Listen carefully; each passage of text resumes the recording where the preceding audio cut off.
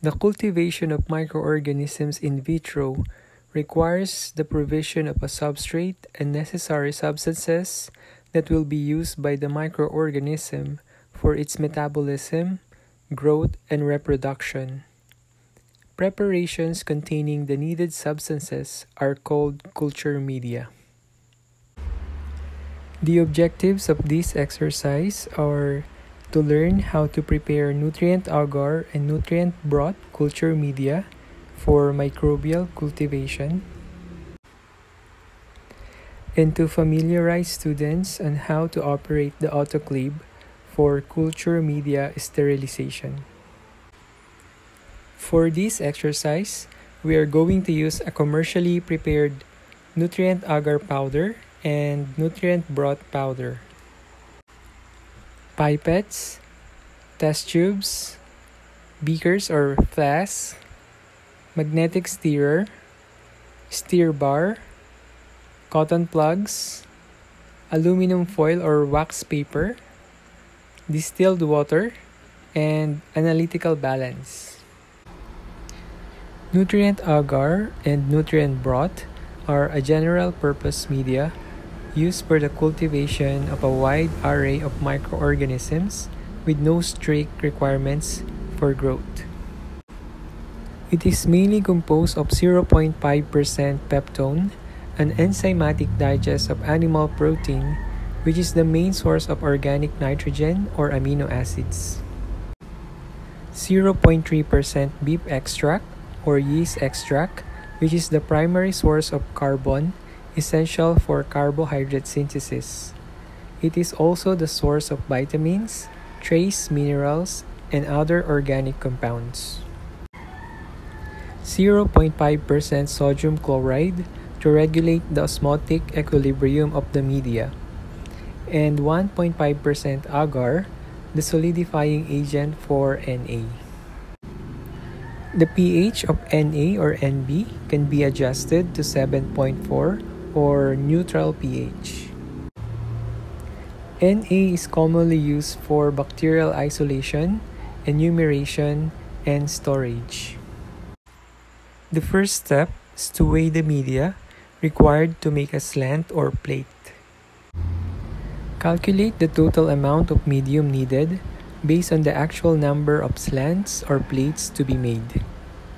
28 grams per liter is needed for Na, while 13 grams per liter is needed for Nb. To make one plate, 15 to 20 ml of media is required, while 5 to 7 ml of media is needed to make a slant. An additional 10 ml is added in the total volume to cover any spillage during the experiment. Using an aluminum foil or wax paper, weigh the amount of medium needed in analytical balance. Avoid unnecessary exposure of the medium to the atmosphere because of its hygroscopic nature. Carefully transfer the powder into the flask or into the beaker. Pour the required volume of distilled water. Use a magnetic stirrer to dissolve the media completely. For Na slants, dispense 7 ml Na media per test tube using a 10 ml pipette. Put the cotton plug and cover with aluminum foil. Do the same thing with the nutrient broth media. For Na plates, dissolve the media using magnetic stirrer. Put the cotton plug and cover with aluminum foil. The media will be poured into plates after autoclaving.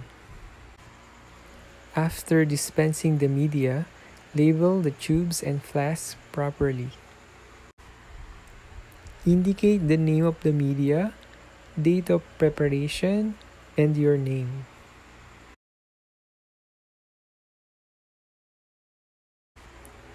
Put the prepared glasswares and media in the autoclave basket. Do not overcrowd the basket. Turn on the autoclave. Check the drain valve. make sure it is closed. Check the water level inside the autoclave. Make sure it reaches or touches the plate or water level indicator. Use distilled or purified water to refill the water in the autoclave. Place the prepared media in the basket and put inside the autoclave. Close the lid of the autoclave and make sure the handle or door is tightly sealed. Autoclave works under extreme heat and pressure. Loose handle may cause explosion of the pressurized vessel during sterilization. Check sterilization settings. Temperature and time should be set at 121 degrees Celsius for 15 minutes. After checking and setting the parameters, press start. Autoclaving usually takes about 2.5 hours. The actual sterilization at 121 degrees Celsius for 15 minutes starts after the autoclave machine ramps up its temperature to 121 degrees Celsius, which takes about 1 hour. And then after 15 minutes of actual sterilization, it will ramp down its temperature, which may take another hour. Wait until the autoclave has finished its operation. Once complete, turn off the autoclave. Do not open the autoclave right away. Wait for the temperature to go down for at least 50 degrees Celsius before opening.